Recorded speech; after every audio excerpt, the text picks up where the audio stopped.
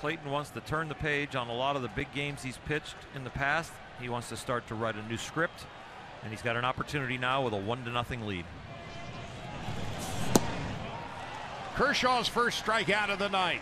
That cutter right there, really just strength against strength. You know I need to throw a strike, want to throw a strike, and here you try to hit it. Kershaw's 11th pitch of the inning results in his second strikeout.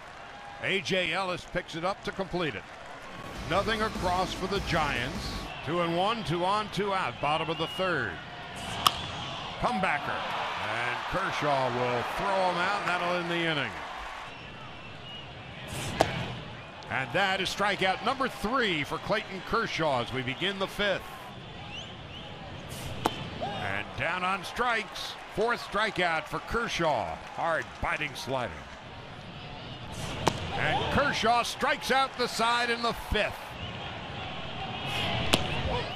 And with that, 6 strikeouts on the night for Kershaw. And down goes Pagan. Well, it's the curveball. It was a good one. Striking out the side for the 2nd consecutive inning.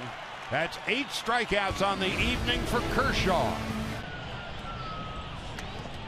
And Kershaw has struck out 9 on the night. And that is strikeout number 10 for Clayton Kershaw. 2 balls, 2 strikes, and 1 out. Strikeout number 11. Ellis completes it. Breaking ball, strike 3. Strike 3. Strikeout number 13 for Kershaw. Chopper to short. Seager. And that is how the West was won. The Dodgers, for the 3rd consecutive year, win the National League Western Division title. That is something this franchise has never done before. Go to the postseason 3 years in a row.